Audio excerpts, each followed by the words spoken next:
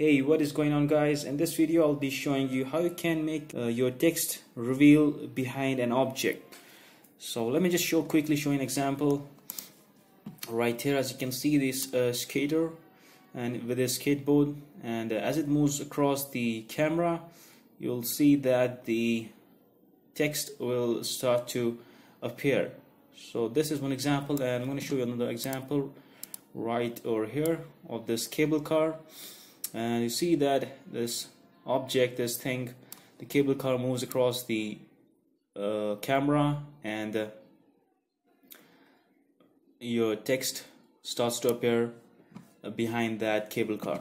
So this effect works best if you have a clip, or if you have something moving across the camera, or from example from something from left to right or right to left. So yeah, let me show you how to create this effect in Hitfilm Express. So I'm going to click on new, and I'll create a new template. I'll choose 1080p Full HD at 60 frames per second, and then click on start compositing. Now just import your video that you would like to use. I'm just going to use this video right here. I'm going to double click on it to import it, and I'm going to just drag this onto my timeline like that. So let me just play this video and show you what this is about.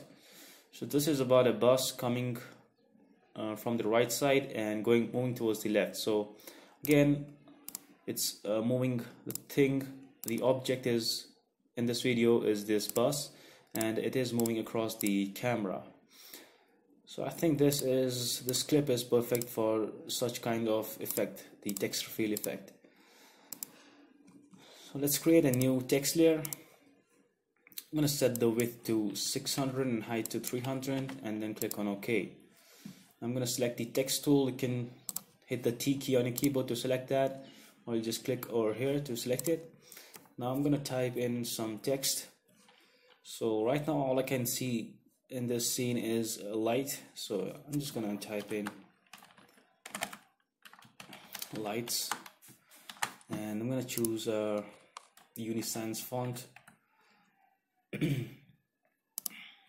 and increase the font size to about 190. I'm just gonna position it.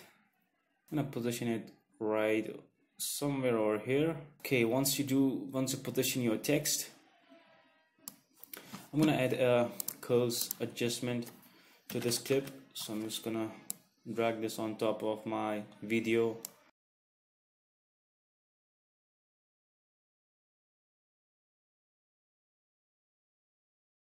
After you have your clip ready, now what you have to do is expand this text layer and just move your playhead forward at a position where your object, in this case the bus, is about to intersect or overlap the text.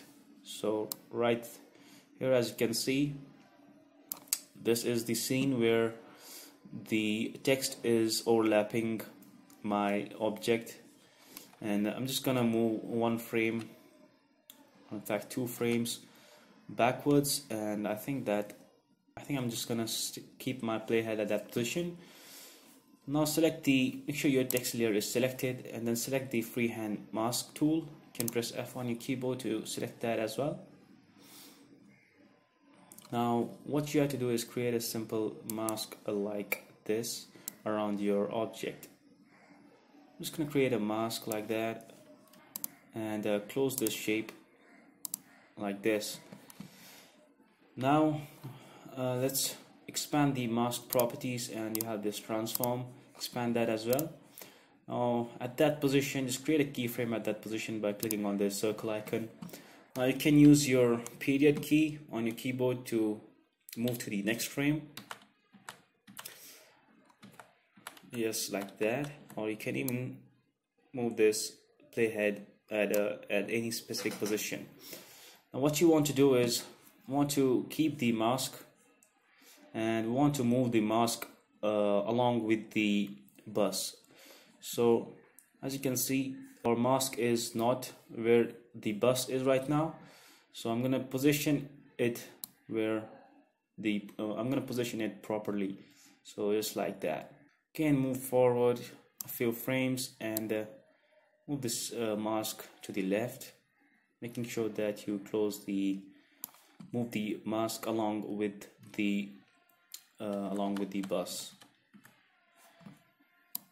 So it's, for example, right here, I'm just gonna move it over to the left like that, and so I'm gonna do this till the entire text disappears. So I'm doing this really quick, but the more time you take with this, the more better your scene will look. So I'm just gonna play this and see what it looks like.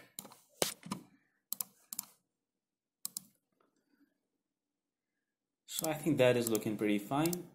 You can also expand the text layer, expand the mask, and then you'll have the shape.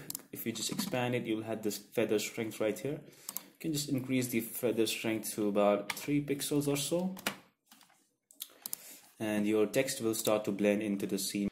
So I'm just gonna stick with that. I'm just gonna move to the next step.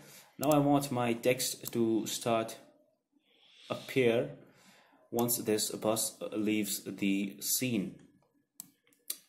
So I'm just gonna expand this text layer, expand the mask. I'm just gonna uncheck this mask for a moment so that I can see the text.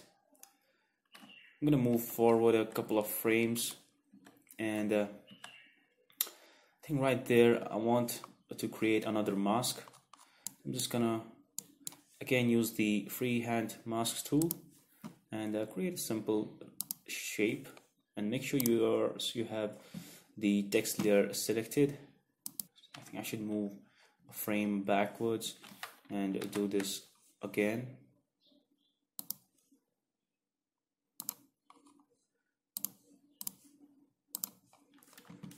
Okay, now again, go to the transform of your second mask, create a keyframe at that position, and move forward,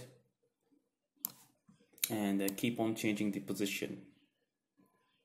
You can also zoom in with the scroll wheel, and can move forward.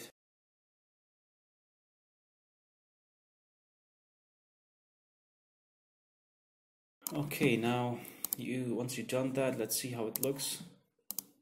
I'm just gonna play this. Also make sure you have your first mask. Just make sure you have this box is ticked, and I'm just gonna play this and see how it looks. And yeah, on your second mask, you make sure you click on this icon to invert the mask. Yeah, that is really important.